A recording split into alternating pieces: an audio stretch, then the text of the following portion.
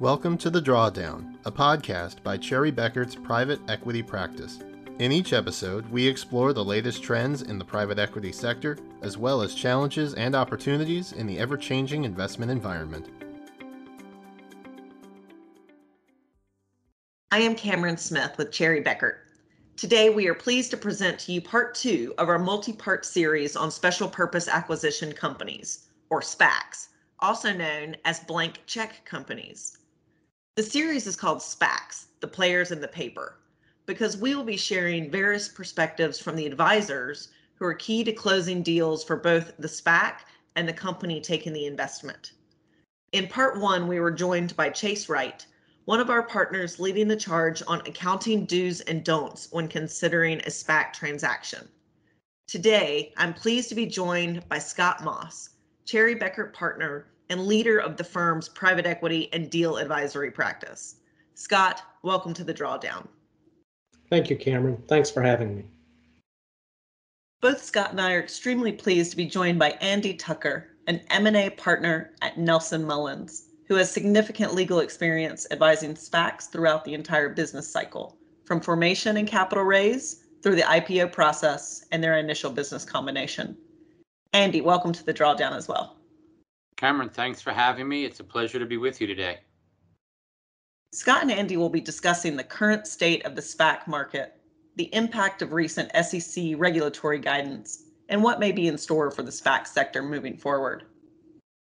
Andy, thanks again for joining us. Let's maybe just start with an update on the SPAC market overall. A year ago, SPACs were all the rage. It was every business article and news segment about business seemed to focus on SPACs and SPAC activity. How's that changed in the past 12 months? Well, I think, Scott, the market has changed dramatically in the last 12 months and realistically dramatically over the last 6 months. I mean, at the start of 2021, the SPAC industry was pricing, almost 5 deals a day, which was probably an unsustainable pace. And everybody was coming to the SPAC market. We had the Shaq SPAC. Shaquille O'Neal was a sponsor of a SPAC, among other celebrities. Paul Ryan had one, a few other people.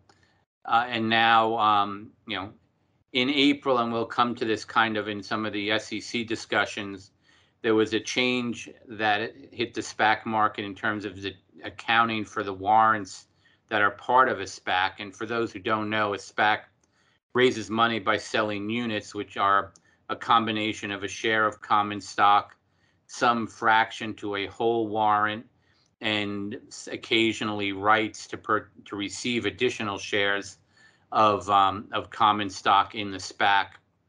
And the SEC kind of in April came out with some guidance that changed the accounting treatment for the warrants. And that really put the market on pause for probably a good solid month to 6 weeks. There were still a few deals getting done, but not too many as people wrestled with the issue that the SEC presented. I think now, in looking back over the last couple of weeks, the market's still pricing about a deal, a little bit more than a deal a day, or so we're pricing 5 to 6 deals a week. That still is a pretty fast pace compared to where SPACs were historically before they blew up about a year ago in terms of number of deals. But well off its pace and arguably a more sustainable pace for the market as a whole. That's great. So still a fair amount of activity, even doing pricing on a deal a day, 5 to 6 in a week. Are you seeing any particular sectors that are particularly attractive to SPAC investors? The SPACs that are doing the best in terms of pricing terms in the market are, healthcare is still very active. So SPACs focusing on healthcare. I would say probably more healthcare IT related, telemedicine, data analysis, data analytics, artificial intelligence around healthcare, as opposed to pharmaceutical or those types of things. I would say AI generally, artificial intelligence generally, is still very big. I would say what's fallen off dramatically is Chinese focused SPACs. That's probably coincidental with the SEC's tightening of guidance for IPOs from China. We've had a couple China-sponsored SPACs, or more accurately, Hong Kong-based SPACs, sponsored by Chinese individuals, and the SEC has taken to asking either for a number of risk factors on China or a commitment that you won't be investing in a company based in China or Hong Kong. I think we're still seeing a lot in renewables, still renewable energy type transactions. The infrastructure now more around electric vehicles as opposed to electric vehicles themselves. And then I would say, there is a general spread around a number of other transactions, but those are probably the ones that are getting the most attention and having the easiest time coming out in terms of raising money for their SPAC. That's great information. We're in a period of just unprecedented M&A activity, and probably private equity funds themselves are set to have a record year, both in the standpoint of fundraising and the amount of capital they're deploying and number of deals that they're getting done. How does the size factor impact SPACs, both in terms of their ability to raise their funding and achieve their capital growth goals, but then also in terms of actually deploying that capital and getting deals done? Is it a movement towards bigger is better, or is there still an opportunity for maybe some smaller size SPACs to play in the marketplace? I think the deals we're seeing getting done right now are more, quite frankly, the smaller size SPACs. $100 million, $150 million, even kind of the new floor on SPACs of $75 million. They're more likely to be getting done right now than the big, $300, $400 million SPACs. Not that those aren't getting done, but as the market has turned, kind of pricing has shifted on SPACs, and there are a couple of price points in SPACs. Unlike a regular IPO, everybody understands, you're pricing at 15 to 17, and you're now priced at $15.50, so you know where roughly how you did. All SPACs price at $10 a unit, and so the question really becomes then, the economics around it are what influences pricing. The main thing is what goes into the trust. In April, at the peak of right before the SEC announced its change, all SPACs were pricing and holding in trust 100 cents on the dollar, or $10 a share for the common to fund potential redemptions if the SPAC couldn't get done. In the lower end of the market, as the market came back, and inflation started to come up as well, that started to shift, and we started to see deals getting done at 100 and a half, and then 101, and now 101 and a half is pretty standard.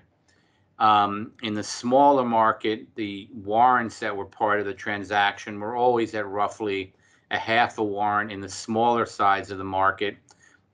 In the larger market, or for more experienced SPAC teams, or a private equity fund that was sponsoring a SPAC, you would see the warrant at a quarter or maybe even a fifth of a warrant, and less experienced teams were at a half.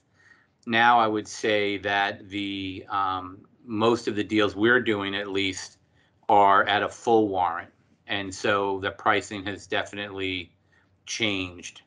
Now the other part is how long the SPAC has to deploy its capital.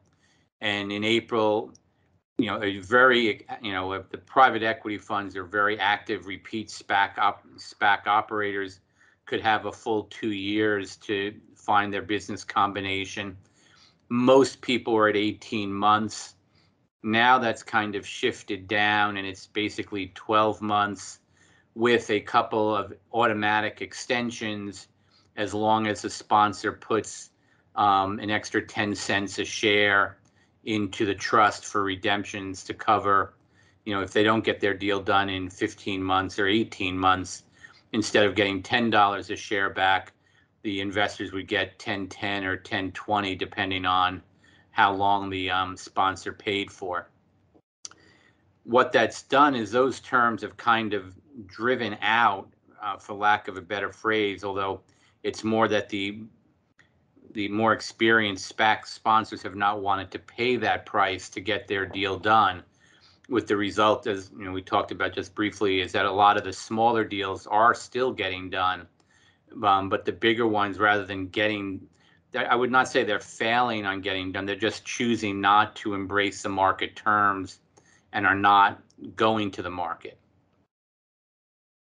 That makes sense. In the past 12 months, even though we've got still historically low interest rates, we've started to see some fairly dramatic changes in some economic pressures within the economy as it relates to inflation. And then certainly here lately, there's been a lot of discussion around changes in tax laws. How's the broader economic pressures impacting the SPAC market and their process on getting deals done? Well, I think, there are a couple things.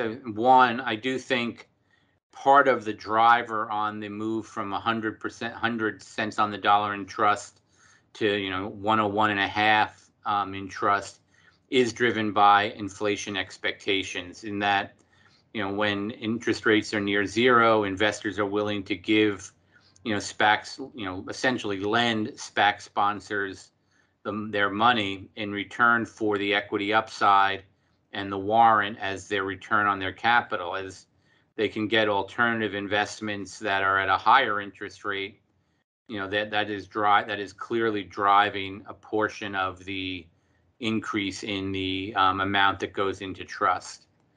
As for how it's affecting the de-SPAC market, I think there is some pressure on that. I think there is some asset inflation that's kind of driving that, and I think there is just a recognition that you need to get your deal done sooner rather than later in this market, or else the investors in the SPAC are out the 3.5 or 4% of the amount of money that they've raised.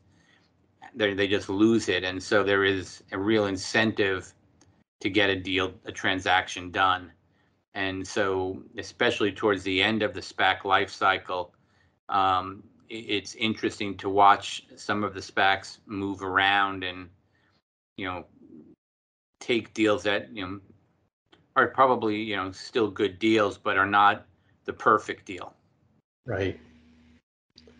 Well, you had touched on briefly the SEC guidance that was issued in April regarding the warrants.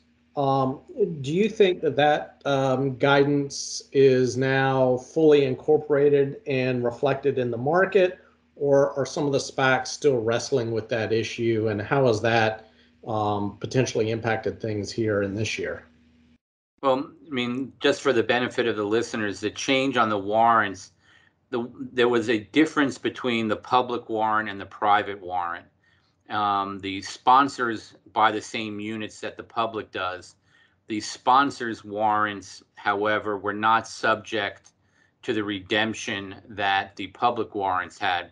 The public warrants, the SPAC or the target company post-SPAC, if the price trades up to either $18 or $16.50 for a certain period of time, the SPAC gets to call the warrants. Well, the target company gets to call the warrants in for a penny, basically force their exercise so that they either get the cash or they get rid of the warrants.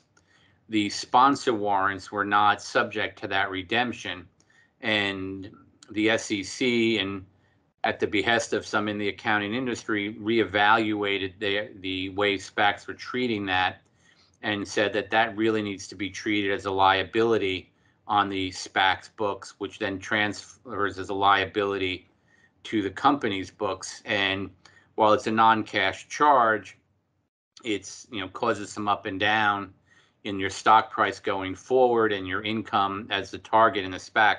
To the SPAC itself, it really makes no difference. It's really how it affects the target. And I would say, the industry spent many weeks arguing with the SEC over that. Ultimately, the SEC did not change their position or did not revert their position, shall we say, back to the way it had been done for years. And so SPACs had to adjust, and there were, two ways you could do it: keep doing it and get liability treatment, which affects your de-SPAC, or take away the rights from the sponsor and subject their warrants to the same redemption. I would say almost every, if not every deal done since the SEC, stopped negotiating, for lack of a better term, on the issue, has been done with modified warrants to take equity treatment. There are a few older SPACs that are out there in the market still that are now under liability treatment. It does not seem to be having a big effect on their ability to get a de-SPAC done. I think there are so many non-cash charges that investors are used to backing out that I don't know that it makes that big a difference. And, the increased cost and inconvenience of it, to $1 billion post-SPAC company isn't that dramatic a number. So I don't know that it's really had that much of an effect on the market. The second accounting guidance that came out probably about a month ago, maybe 6 weeks now, what had to do with the redemption treatment of the stock for redemption. And that's had a more significant effect on the market, but one that the market's also adjusted to. And basically there, all of the shares in the SPAC are subject to redemption if the investors don't like the business combination that's presented. And for, as long as there's been a SPAC, there'd been a limitation that if, on just for the sake of the math, if it was a $100 million SPAC, if 95% redeemed, so that if you were to have a net asset value on net tangible assets rather, under $5 million and $1, you would basically cancel your deal and not redeem the shares. And so SPACs for years have been treating that $5 million as permanent equity as opposed to temporary equity. And that accomplished two things. One, the net tangible assets there are two ways a SPAC avoids becoming a penny stock and subject to a host of other regulations. One was to have net tangible assets over 5 million. And the other was to list on a national securities exchange, either NASDAQ or New York Stock Exchange, either the capital markets or American or a higher market if you could. But generally, nobody did. They stayed on the smaller one, both for cost and some other related reasons. And so the SEC looked at it and said, well, when you really think about it, every share is redeemable. And so you don't know which share is actually going to be redeemed. And yes, notwithstanding your limitation, therefore, we think all 100 million should be treated as temporary equity. So the change in temporary equity, again, very little change in the SPAC document itself. When we started flipping them, the ones that we were in process on, the work to change, it was very minor. However, what it did do is it left us with only one way to avoid being a penny stock, listing on either the New York Stock Exchange or NASDAQ. Now, the problem is the smaller exchange, NASDAQ Capital or New York Stock Exchange American, all of the listing standards require $5 million of net tangible assets. And so now none of the SPACs make that number. And so that meant you now had to figure out a different way on. And for both NASDAQ Global and New York Stock Exchange, you can get on as long as without a net tangible asset requirement, as long as you have a initial market cap of $75 million.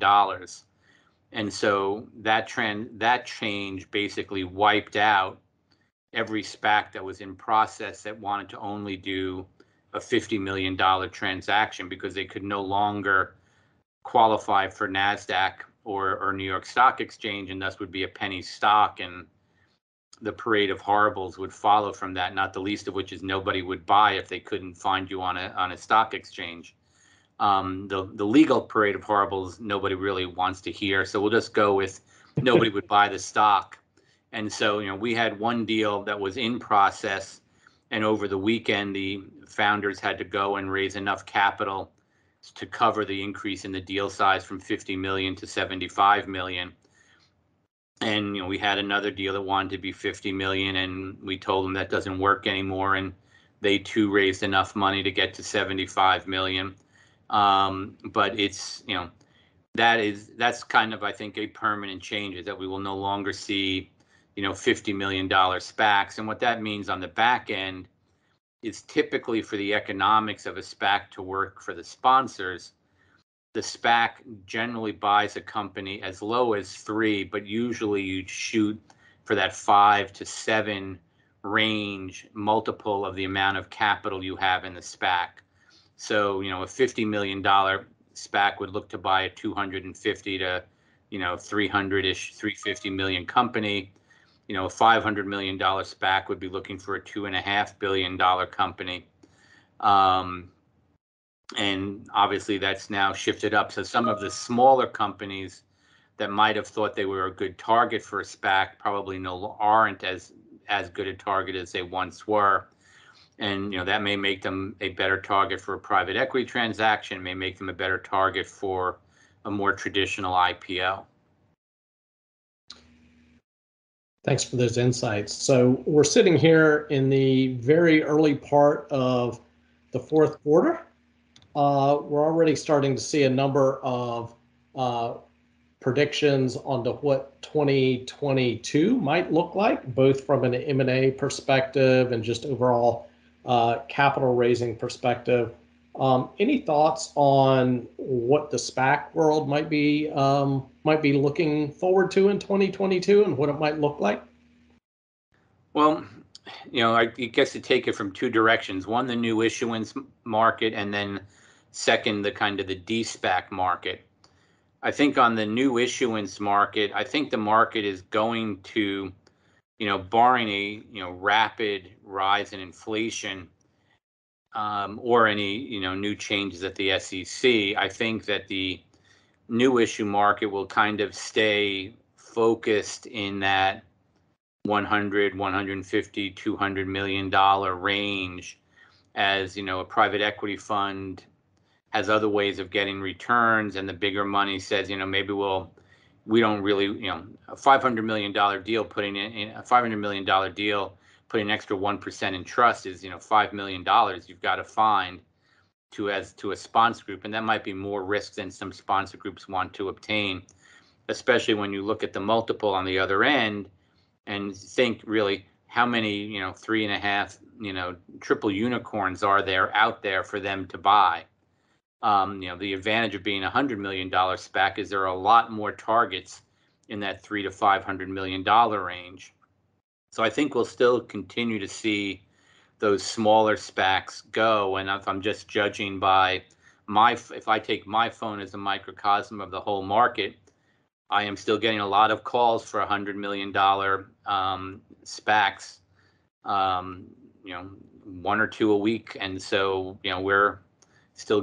people are still gearing up. I think on the de-SPAC market, as long as SPACs keep coming, the de-SPAC market will go. I think we have, a kind of a pig in a snake scenario right now in the de-SPAC market, and that there are a lot of deals that have to there are a lot of SPAC sponsors that will not want to return capital and will be doing deals. And I think we've seen some of that, redemptions in the SPAC market have definitely ticked up. Over in the April, May timeframe, June timeframe, redemptions generally hovered in that 30-ish% range of the trust. And every now and again, you'd see one a little higher, every now and again a little lower, but you could generally count on about a 30% redemption rate. Now that number has really ticked up to about half would be kind of norm. We've seen, numbers come in the 70s. We've actually even seen a couple come in the 90s. And, what's driving that, I think the deals that are not getting done or are getting hit with very high redemption rates are deals where, first, the stock doesn't move much off of the $10. So from an investor's point of view, $10 in hand is better than the upside from the equity. And they don't just discount the warrant, or is even trading below the $10 a share. Because if you're going to hold the stock at $9 and you can get 10 in cash for it, you're going to trade get the cash. The others, I think, that have been hit are companies that were earlier stage and, maybe pre-revenue, unsettled business plans that, much like kind of the end of the tech bubble or any kind of market cycle, you kind of wonder what they're doing here. Those types of companies were coming through. And I think that's had an effect. And then I think some of the transactions were just so wildly priced that, people were looking at these companies and saying, it's not a $6 billion company. We've had, numerous SPACs for electric vehicle companies, for companies that don't even have a vehicle on the road and aren't in danger of having one on the road. And they were getting valuations in excess of Ford Motor Company. And I think the redemptions have kind of imposed a certain market discipline on it. And the de-SPAC transactions we're involved with are all, I would say, much more solid and less bubble-like businesses than some of those others. And part of that may be that we play in the smaller end, and so we're not getting these kind of $3 billion business plan type companies.